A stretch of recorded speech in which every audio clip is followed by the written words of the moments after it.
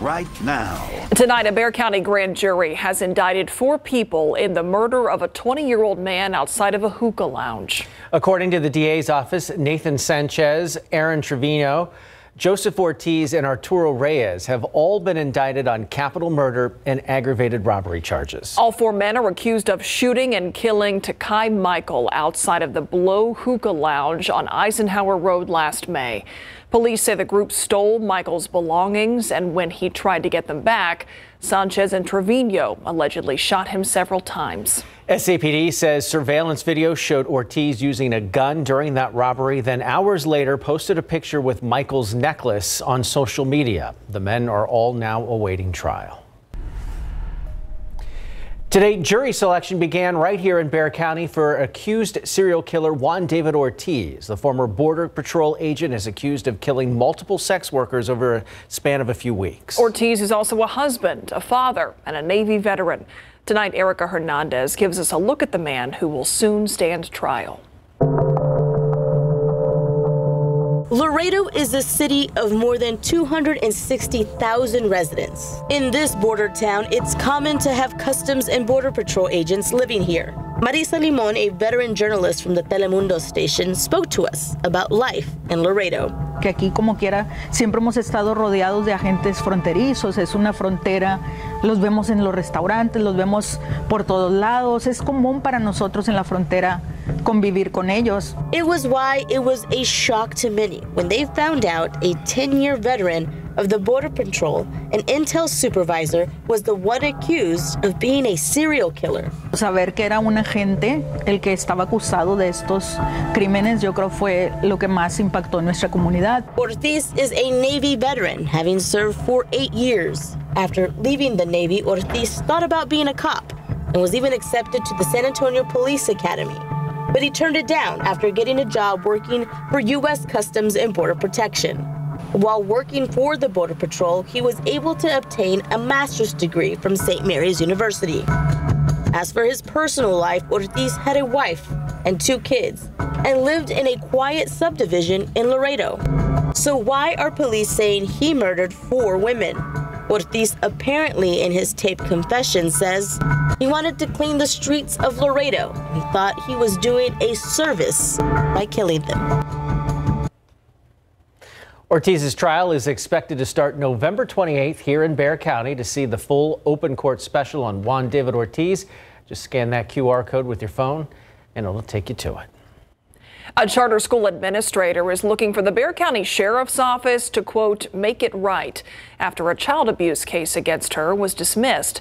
Tara Hunter was very publicly arrested back in April for allegedly pushing a 5-year-old student into a cabinet. But prosecutors dismissed that case for insufficient evidence back in September. Her charter school network is ready to put her back on a new campus.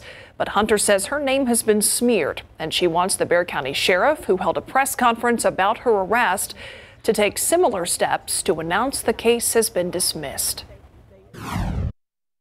The same platform that you smeared my name, the same platform that you ran it in multiple languages, I want that same, I want you to apologize for what you have done to me. We asked for comment. The sheriff's office sent us this statement saying, quote, at the root of this case is a little boy who sustained real injuries, and protecting him is our top priority. We made the decision to arrest upon probable cause presented to a judge. The case is still ongoing in our office, and we will continue to investigate. We will defer to the district attorney's office as to why they took the actions they did. Tonight, a man is now behind bars for robbing a liquor store and threatening to shoot someone. Bexar County jail records show that 37-year-old Clifton Leonard is accused of robbing a twin liquor store and threatening to shoot. The arrest warrant states that someone confronted Leonard about stealing and pushed them. Now, investigators say that Leonard told the person, quote, I am going to get a gun from my car and I'm going to shoot you. The victim identified Leonard in a police lineup. He's now facing a robbery charge, and his bond is set at $30,000. They are back, and in a big way. Doctors say viruses are striking earlier than usual, catching hospitals and staff off guard. The U.S. Department of Health says over 70% of pediatric hospital beds in the nation right now are full due to the spike in respiratory illnesses. Alicia Barrera spoke to 2 doctors from University Health today on what they're seeing and how they're attributing this increase and what medicines to have in your cabinet. Very congested and very contagious.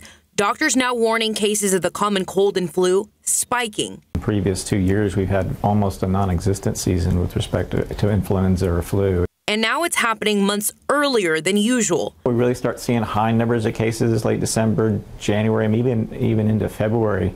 We're seeing those higher numbers now in October, which is extremely early. Dr. Brian Alsip serves as University Health's chief medical officer. He says it's the same case for other infectious diseases, including rhinovirus and RSV. According to the CDC surveillance data that represents about 9% of the total population, cases of RSV tripled over the past 2 months and are nearing last year's peaks. And I think it's not just a local issue, it's a national issue. A lot of the hospitals are dealing with a high number of pediatric cases. And so we actually have conversations about how to collaborate amongst the hospitals locally. Doctors attribute this in part to people letting their guard down after COVID by no longer wearing masks or not washing their hands as frequently. But they say the first step to staying healthy is prevention. If you have some congestion, certainly saline nasal sprays. As it gets wintertime, the air gets dry, so your nose patches get dry too. After a nasal spray, you can overuse it. And if you use it too much and then stop, then you're going to have a really runny nose. But if you do get sick, experts warn about medications, specifically combination products, as more often than not, they already include ingredients such as Tylenol and acetaminophen, and you want to be sure that you're not consuming too much. University Health Pharmacy Director Dwayne Davidson says always read the label, especially if you have underlying health conditions. You don't want to exceed more than 3,000 milligrams or 3 grams a day for most people, and sometimes even less than that, depending if you have some liver conditions. Doctors say the best form of prevention this season is the flu shot. Alicia Barrera, KSAT 12 News. The state of Texas is suing Google over technology it says stores people's biometric information without their consent. Attorney General Ken Paxton filed the lawsuit in Midland County District Court. The suit claims the tech giant violated the Texas biometric privacy law. They accuse Google of using facial recognition technology in its Google Photos app to identify, categorize, and store images of people, even those who did not consent to those actions. Google has not responded to that suit. A Texas woman recovering after she survived being gored by a bison. Rebecca Clark sharing this video on social media in the hopes of educating others. She says she was on a hike earlier this month in Caprock Canyon State Park and Trail when she came upon several bison. Clark tried to slowly walk past them, but then one of them charged her. As she ran, she says the bison gored her and knocked her face first into a thorny mesquite bush. She texted her son and some friends who contacted authorities who were able to rescue her. I thought my back would be broken. It hit me that hard. And it was probably about 30 minutes into it before I even realized that I was even bleeding. He stood there most of the 50 minutes that I was laying in the bush. So he was like, don't you get back up. And I didn't get back up. Frightening experience. The Texas Parks and Wildlife Department reminds visitors to give bison plenty of space, staying at least 50 yards away. They say if the bison change their behavior, it's best to just leave the area. People living in Gray Forest, along with some local activists, are concerned about a new subdivision set to be built along the far northwest side. Yeah, the developer submitted an application to the Texas Commission on Environmental Quality to pump treated wastewater into the Helotes Creek. Camelia Juarez tells us what that means for people who live in that area and for the drinking water of everyone in San Antonio.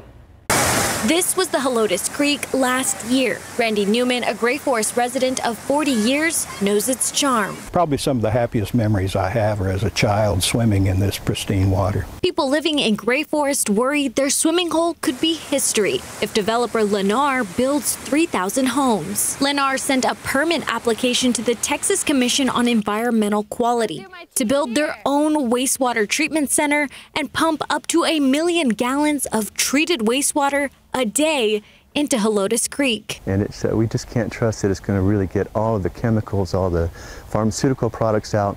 That water will run on top of the land and make its way down into the Edwards Aquifer. The Southwest Research Institute did a study on the Helotes Creek in 2020. They found that any wastewater disposal in the Helotes Creek could negatively impact the Edwards Aquifer. The Greater Edwards Aquifer Alliance agrees. We're raising a lot more environmental concerns when it comes towards, recharge rates, pollution entering into our recharge zone, and especially for Edwards Aquifer. Annalisa with the Greater Edwards Aquifer Alliance says the organization has contested the application to TCEQ because the long-term buildup of treated wastewater in our aquifer could be expensive to reverse. It would cost SAWS ratepayers in the billions of dollars to pre-treat that water before it's distributed. Appraisal documents show the land has not yet been purchased by Lennar. When asked for comment, Lennar declined. You do it for one developer and then you'll start doing it for everybody. And before you know it, you have irreversible damage to the water system.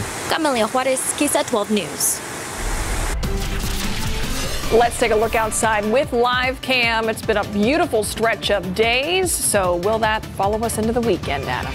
You're going to notice a few changes into the weekend, particularly a little extra humidity, especially in the mornings. And that's going to mean some warmer mornings on the way as well. Nothing but sunshine out there, and temperatures, well, 83 officially at the airport after a high of 84. 83 in Hondo, Comfort 83 as well, and New Braunfels now at 84 degrees. As we go through the evening, just a clear sky out there, beautiful. South wind at 10 miles per hour. You'll notice that breeze periodically up to 15. By 8 o'clock, 74 degrees. 10 o'clock, we're down into the upper 60s, and by midnight, 65. Tomorrow morning, we start the day at 62. Those morning temperatures are on the rise until we get into the middle part of next week. We'll have that fall-like feel again. We'll talk more about the coming cold front and its rain chances in a bit, Tim. Thank you, Adam. Let's take a quick look at your evening commute this Friday with Traffic Authority. The camera there at I-10 and Probant. Smooth sailing on the one side, a little slow on the other. Two cultures coming together. How a Mexican ofrenda is remembering a beloved San Antonio civil rights leader. Up next. Welcome back. I'm Stefania Jimenez, and tonight on the Night Beat, the first ballots are going to be cast on Monday. So how are people voting in the upcoming election? An expert is going to weigh in on what the latest poll is trying to tell us. Plus, I can't even describe what I felt. Overwhelmed, shocked. Yeah, that woman beat breast cancer, and now that survivor is using her experience to help other patients. How she's stepping up to support those who are struggling. Those stories and more tonight on the Night Beat. Thanks, Stefania. It's said that Dorothy Collins would have loved it. A Day of the Dead ofrenda honoring the respected educator in the Edgewood School District. She helped desegregate what had been the Joske's department store downtown. Jesse Degollado tells us why the ofrenda for Dorothy Price Collins has added significance. A traditional Mexican ofrenda was being adorned by history students at St. Mary's University outside the San Antonio African American Community Archive and Museum. This represents both my cultures. I am African American. I'm also Hispanic American. A symbolic coming together of two cultures embraced by Dorothy Price Collins. And she would be very proud of that because she believed in helping everyone. Color didn't matter to her. As in most ofrendas, each item represents something about the person it honors. Among them, a photo of Collins and her former first grade student at Winston Elementary, the now legendary Gloria Estefan.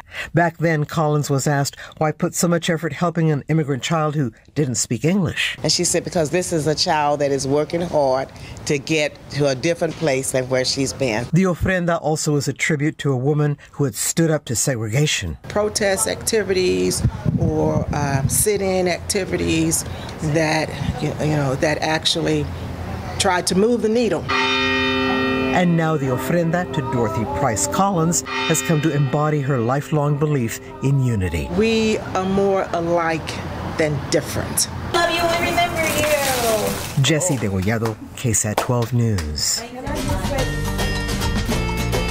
We are now just a little over a week away from Muertos Fest. This free event begins on October 29th at Hemisphere Park. There will be original artwork there, live music, dancing, and the largest open altar exhibition in San Antonio. Now, if you want to stay home but still enjoy the event, you can catch our primetime special, which will air Sunday, October 3rd from 8 to 10 p.m. on KSAT 12, KSAT.com, and KSAT Plus. You can learn more about Muertos Fest. Just scan this QR code that you see here on your screen.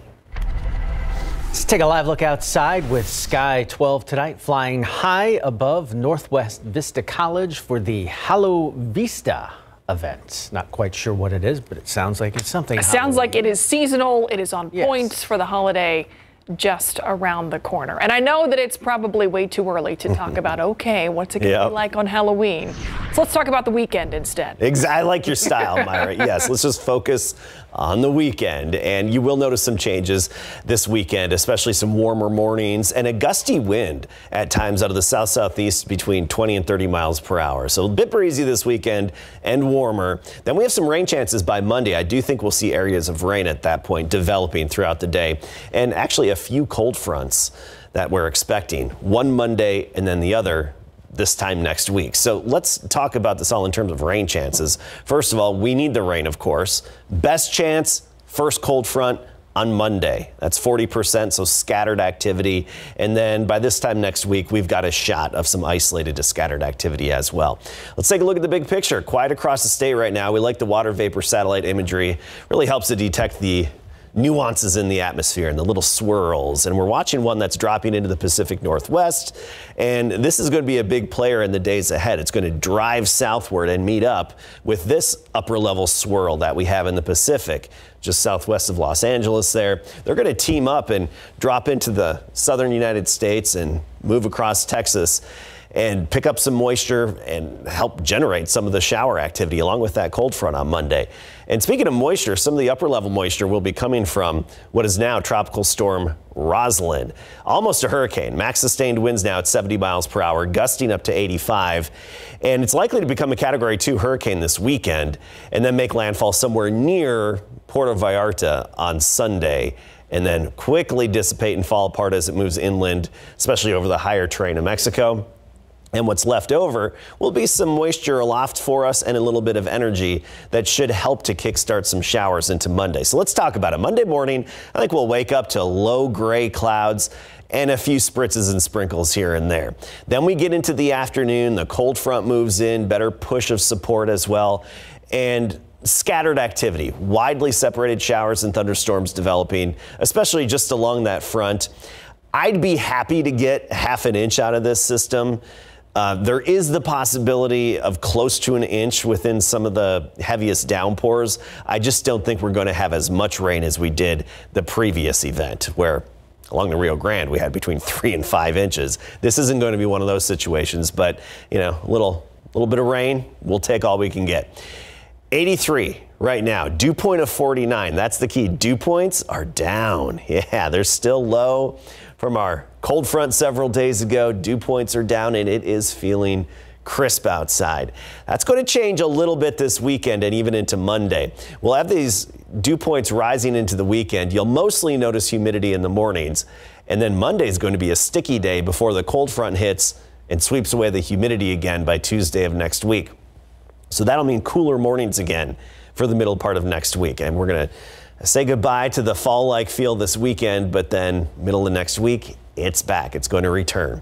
Temperatures right now, some upper 70s in the hill country. Kerrville 79, Los Maples at 78, Seguin now at 83. Tomorrow morning, right near 60 degrees. So 57 Bulverde and Comfort, about 60 on the south side of town at Stinson Airport, Floresville as well. And then by the afternoon, we're soaring into the 80s. Floresville, Pleasanton, 88. I think about 87 officially in town. And as I mentioned, you'll notice that wind this weekend, both Saturday and Sunday, gusting at times 20 to 30 miles per hour. And then mornings back near 50 by next Wednesday with those highs in the upper 70s. So some bigger changes on the way. Yeah, all right. Thank you, Adam.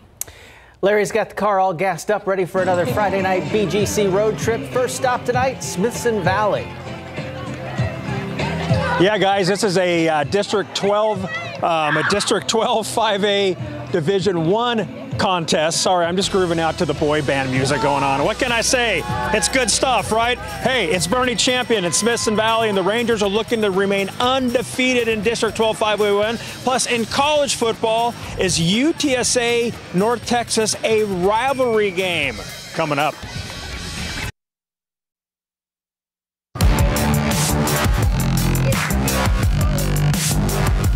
Good evening, everybody, and welcome live to Smithson Valley High School, where tonight the Smithson Valley Rangers will host the Bernie Champion Chargers in a district football contest. Two teams heading in the opposite direction with just 3 weeks left in the regular season. So let's start with the Rangers first. They enter red hot as winners of 5 in a row. For the season, they're 6-1 overall, 4-0 in District 12 5A1. They're tied for first place with the Seguin Matadors, who are also 6-1 overall and 4-0 in district play. The Rangers are dominating in district, outscoring their opponents 167-16. Wagner scored 13 of those points, and last week MacArthur scored the other 3. Before that, the Rangers D shut out New Braunfels Canyon and Kyle Lehman in back-to-back games. This is the Rangers' first season back in 5A after spending many years in 27 6A, facing the likes of Judson, Steele, and Clemens, just to name a few of those awesome programs. Facing great 6A programs is helping the Rangers play some good ball in one of the best 5A districts around.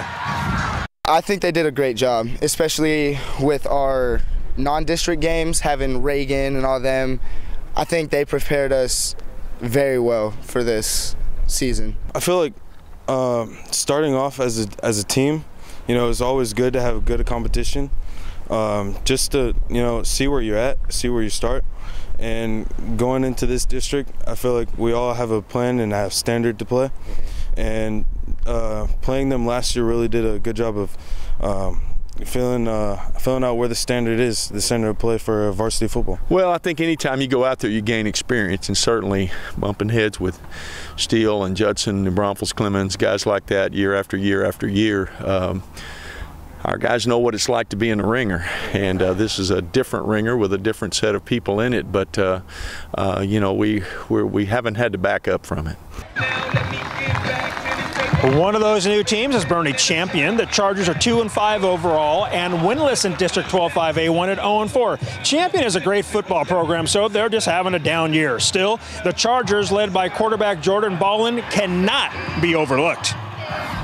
Well, they've got another elusive quarterback. Seems like everybody's got one these days, and you know, he does a tremendous job throwing and catching, getting the ball out quick. And then when those are taken away, you know, he's shown the ability time and time again to get away, escape, extend the play, and either run for tons of yards or find somebody open deep in the play and make a big play that way. So we've got our hands full containing him. Yeah, they do have a very good quarterback, but our D-line and our linebackers we're working really hard to try and keep him in the pocket and keep him contained as well as we can, and just go in there and do what we have to do. I think they're going to be a great opponent for us, but I think if we can continue doing what we're doing, I think we can come out with a win. This is a heavy-hitting road trip tonight, folks, with Champion at Smithson Valley, Clemens at New Braunfels, and finally, Lampasas is at Davenport. Highlights tonight at 10 on the Night Beat and at BigGameCoverage.com. In college football, the stage is all set for UTSA to host North Texas tomorrow, 2:30 in the afternoon at the Alamo Dome. It is the Conference USA game to watch tomorrow. Both teams are 3-0 in Conference USA and looking to derail the other. You know UNT wants to knock off the defending Conference USA champs. Last week, UTSA won at FIU 30-10, while UNT beat La Tech 47-27 to set up this contest. UNT leads this rivalry 5-4, leads this series 5-4, but is this game a rivalry? I wouldn't say a rivalry game. No, we attack every week the same. We stack days on days. You know, win the day every day. You know the motto. I think when we start getting into that game, start thinking too much in our heads, that's when we kind of get off track. So as long as we can look at it as the same we look at every game, prepare for them, watch film, lock in on our keys, we'll be good.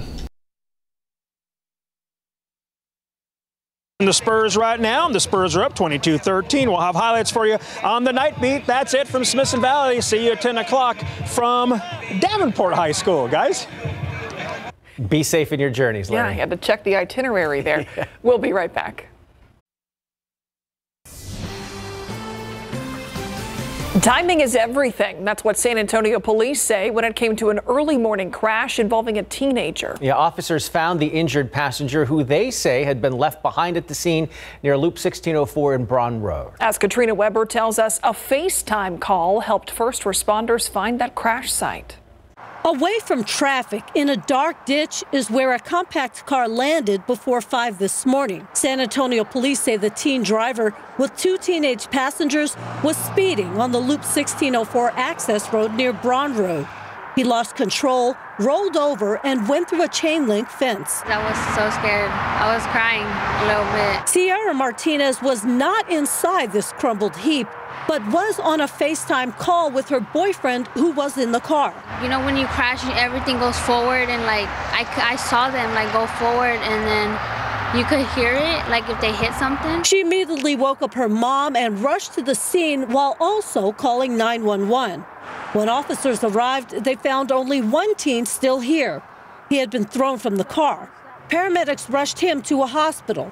Police say the driver and another passenger, Martinez's boyfriend, climbed out and went home. One of them later went in for medical treatment on his own. I thought he was in there, and he was like, you know, dead. Police say there could have been a very different ending to the story. They say the teen who they found here had a bad puncture wound to his back and might not have survived if they hadn't found him in time. One thing that has not ended is the investigation. Police say their traffic team will take over from here and decide what charges, if any, the driver will face. Katrina Weber, KSAT 12 News. A federal judge is temporarily stopping New York from restricting guns in places of worship. The judge struck down a provision of New York's gun law that makes it a felony for someone with a concealed carry license to have a firearm at any place of worship or religious observation. The ruling comes after the Supreme Court's decision last term that changed the framework judges must use to evaluate gun regulations. Justice Clarence Thomas wrote that opinion and said that gun regulations must be justified by demonstrating the law is, quote, consistent with this nation's historical tradition of firearm regulation. President Biden today hammering the economic agenda put forth by Republicans, calling it, quote, mega trickle down, end quote. Today, the president touted the plunging federal deficit as evidence that his economic policies are working. We're going from historically strong economic recovery to a steady and stable growth while reducing the deficit. Building an economy where everyone does well, where the poor have a ladder up, the middle class does well, and the wealthy do very well. They're not hurt by it.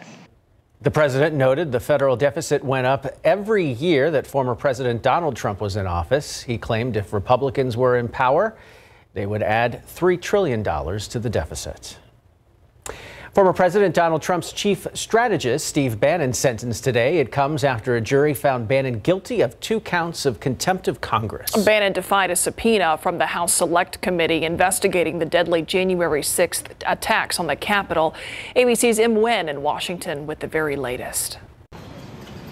One-time advisor to former President Donald Trump, Steve Bannon, sentenced to 4 months in prison and ordered to pay a fine of $6,500 for 2 counts of criminal contempt of Congress. I respect the judge. The sentence he came down with today is his decision. I fully respect. I've been totally respectful of this entire process. The Trump-appointed federal judge agreeing with Bannon that he should not have to serve a sentence while he appeals. A jury this summer finding Bannon guilty for failing to produce a single document and refusing to sit down for a deposition with the House committee investigating the deadly January 6 attack on the Capitol. The panel subpoenaing Bannon last September to find out why he made foretelling comments on his podcast a day before the insurrection. All hell is going to break loose tomorrow. For months, Bannon refused to cooperate, claiming executive privilege despite leaving the White House back in 2017. The committee instead playing audio from Bannon during a public hearing from before the election happened, saying Trump planned to declare victory whether or not he won. He's going to declare victory, but that doesn't mean he's the winner. This afternoon, the January 6 House Select Committee officially subpoenaed former President Donald Trump, requesting documents and an in-person deposition for next month. Im Nguyen, ABC News, Washington. After the break, VIA's employee art exhibit is back. We'll get a look at some of the artwork and learn more about how it lets employees express themselves.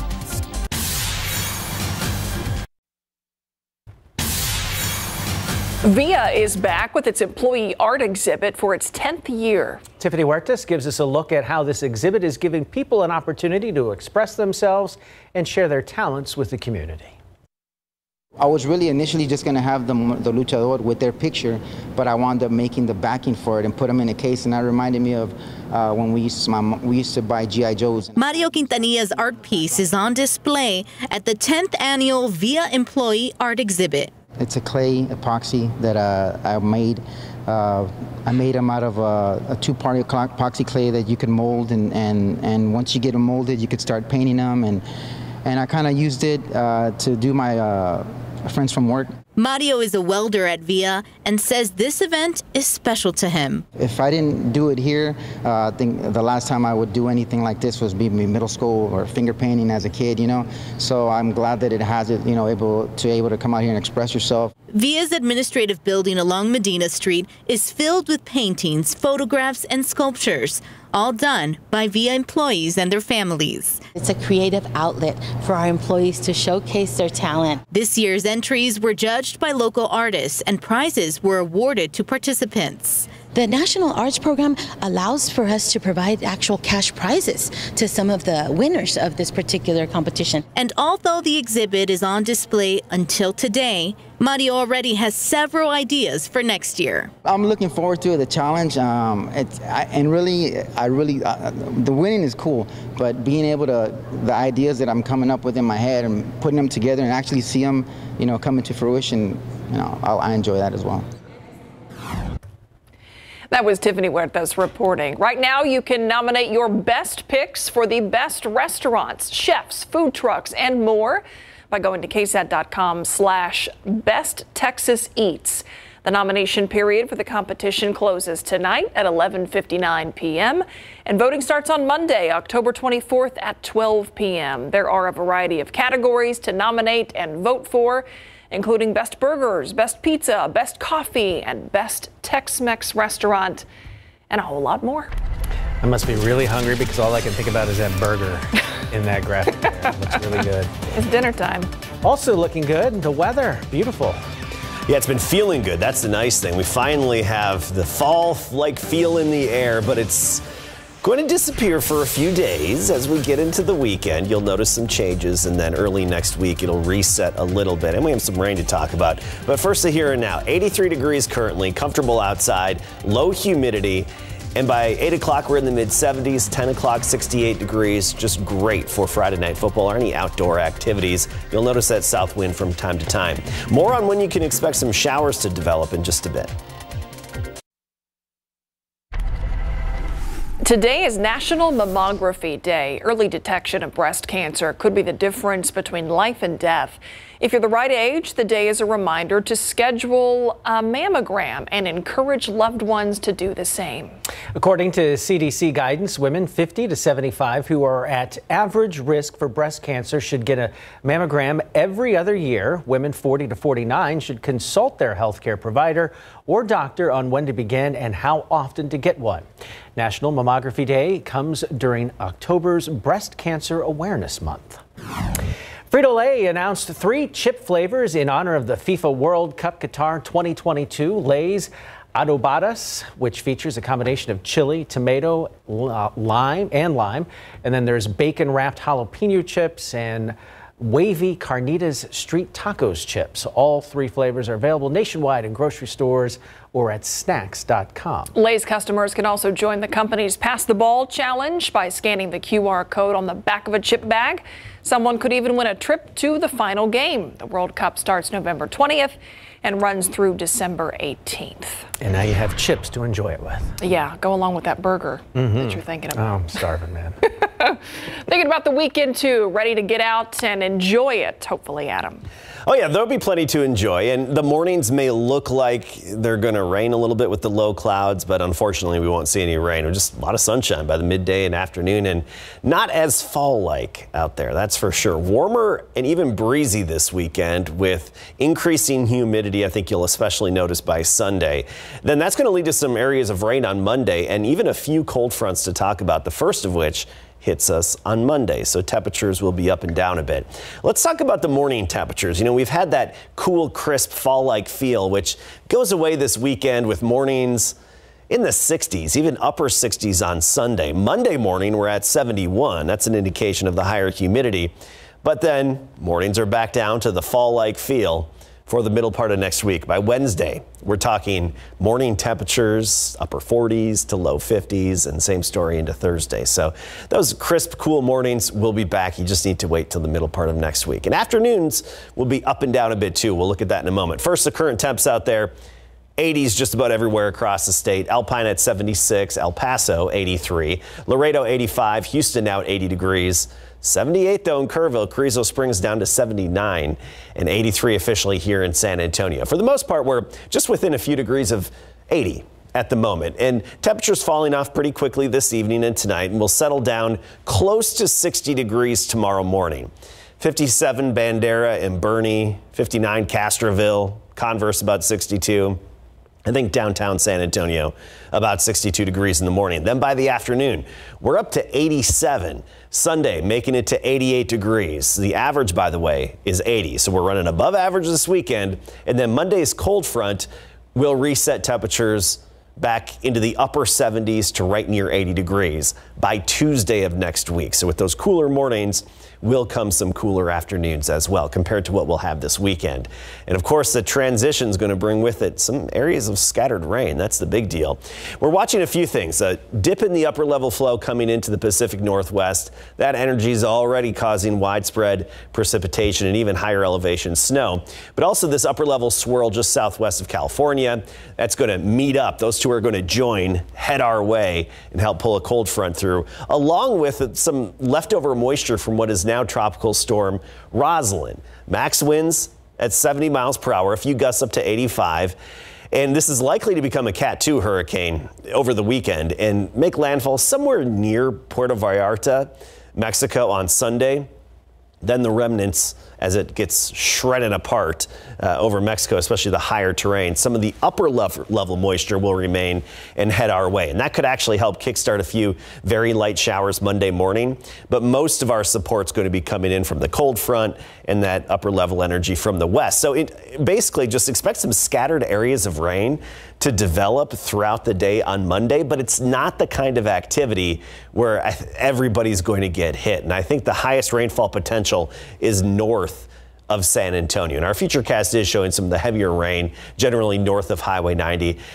I'd be happy to see a half inch out of this system.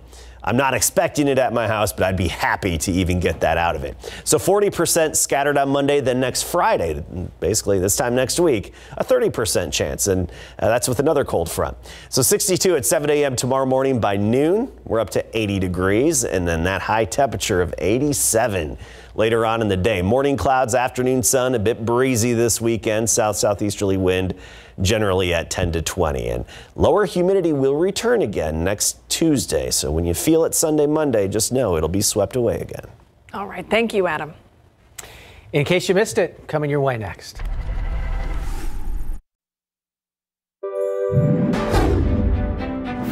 It is Friday, October 21st. An update to a story we first brought you earlier this week. We have now learned a San Antonio child psychologist arrested on a child sex abuse charge back in August remained under contract with Child Protective Services until this week.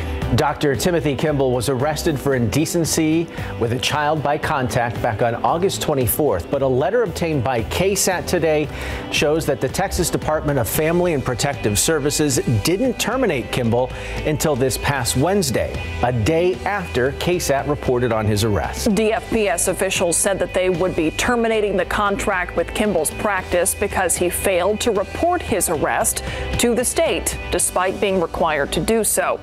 Kimball is now free on a $125,000 bond. Take a look at this. A fuel tanker truck exploded in Mexico today. 1,500 people were forced to evacuate in Aguascalientes. First responders say 100 homes and 50 vehicles were affected by the blast. No deaths have been reported so far. And the first day of early voting is Monday, and prep work is already underway. This morning, election judges started picking up vote center materials for each of their sites. Registered voters can vote at any polling site during the early voting period or on Election Day on November 8th. There will be 51 polling places open daily throughout the early voting period. However, the hours may vary. And for a list of operating hours and voting locations, you can go to the Vote 2022 section of KSAT.com. Early voting takes place from October 24th until November 4th.